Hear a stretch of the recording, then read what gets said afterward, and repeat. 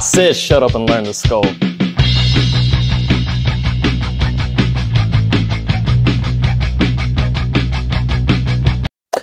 All right, the bones of the skull. So we're going to start off first with the frontal bone. So the frontal bone is essentially your forehead here. All of this, you can kind of see where the suture cuts up on the side. All of this is my frontal bone. Next, we have the parietal bones. So if I go this way, I can see I've got a parietal bone on each side. These are my parietal bones. We'll look at it from the side as well. So frontal bone, parietal bone. We keep working our way back. At the back of the skull, this is my occipital bone. Everything under this suture, this is my occipital bone. And it extends all the way down to the back of my foramen magnum here. Then I've got my zygomatic bones. So my zygomatic bones are my cheekbones. So we can see one on each side. These are my zygomatic bones. Then I've got my lacrimal bone.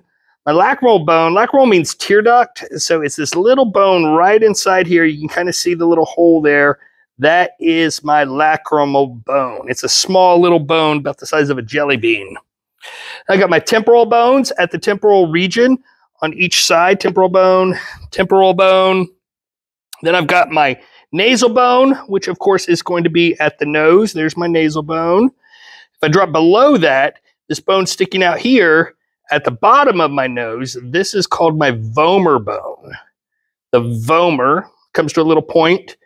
Then I've got my maxilla and my mandible. So the maxilla is my upper teeth bone. My mandible is my lower teeth bone. And then for the last two, we need to take the top off of our skull.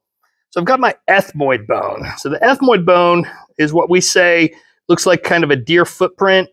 Let me turn it around where it looks more like a deer footprint. There we go. This part here, this is my ethmoid bone, and it extends down. It's going to cut all the way through the nose. This is all still part of my ethmoid bone through here. And then lastly, we have the sphenoid bone. It gets divided into two regions. This is all my sphenoid bone, kind of everything around the ethmoid. And then all of this, back here where my thumb is also my sphenoid bone. So ethmoid, sphenoid.